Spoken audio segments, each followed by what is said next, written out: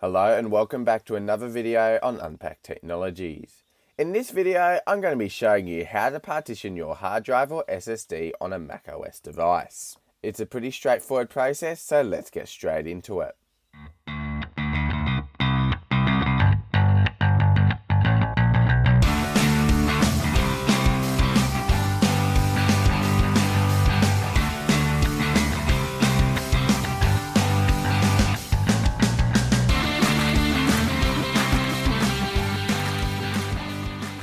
So just before we get started, it's worth mentioning that this will work on all versions of macOS, even dating back possibly 10 years ago, because it's a very similar layout and process, even on those older versions. So don't worry too much about what macOS version you're running, because it will be a very similar process on most of them. Alright, so now that I've mentioned that, we'll go to Spotlight Search here, and we'll type in Disk Utility,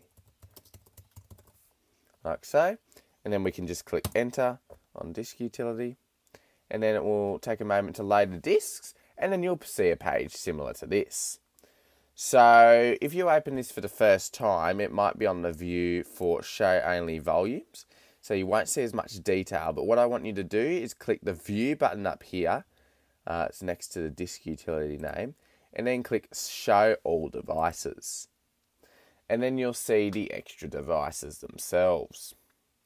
So then what you can do is, if you have macOS Catalina or later, you'll have the option for APFS volumes here. So you can see it there.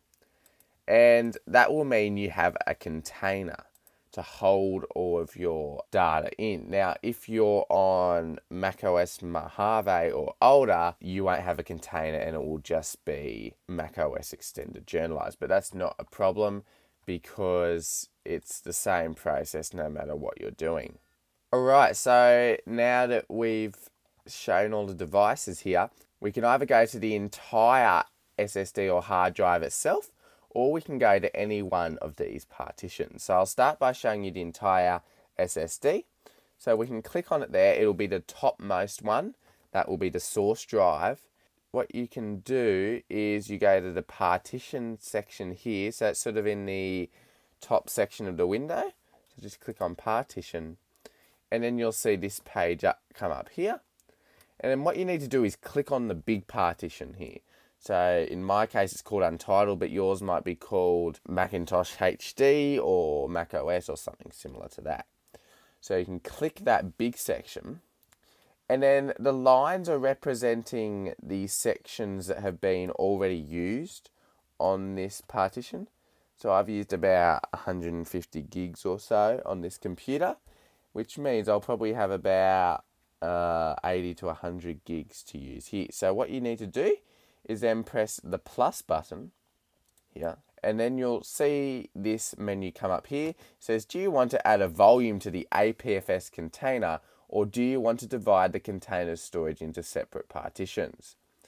So what adding a volume does is it means it will just add another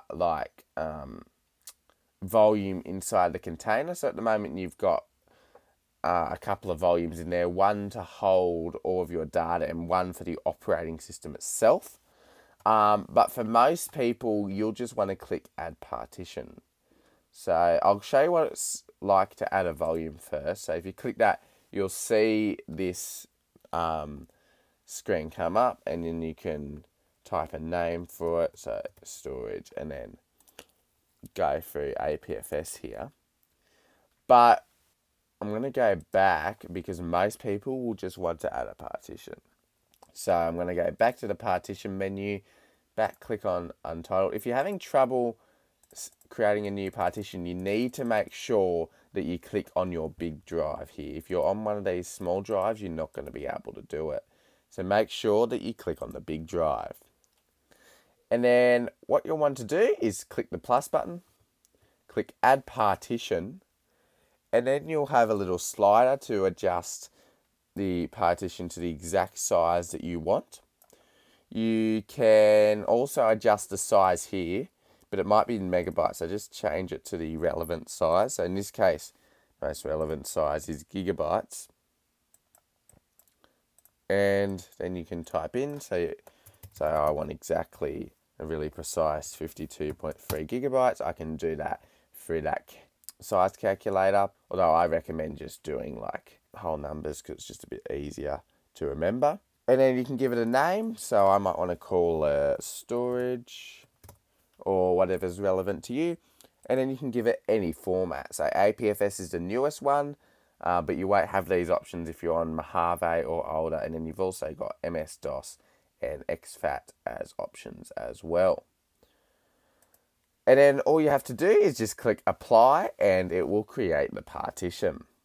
And at any time, if you're not happy with what you have done here, you can either just click cancel, or if you want to keep working but reset it, you can just click revert and it will go back to the defaults. So yeah, that's a really quick and easy process on how to add a partition or a volume to your hard drive or SSD in macOS. And as I said, this will work on all versions of macOS, even dating back as much as 10 years ago possibly, because they all use a similar layout for this partition. It just might be that some of the options are in a little bit of a different position due to the UI layout, or also just some of them may not exist at all. So yeah, hopefully this was helpful and you've had some great success with adding a partition or a volume to your macOS device. Thanks for watching this video on Unpack Technologies. Let me know in the comments below if there's any other videos you would like to see on this channel, because I'm more than happy to make them if you would like to see them. Don't forget to leave a like, comment and subscribe, and I'll see you all in the next video.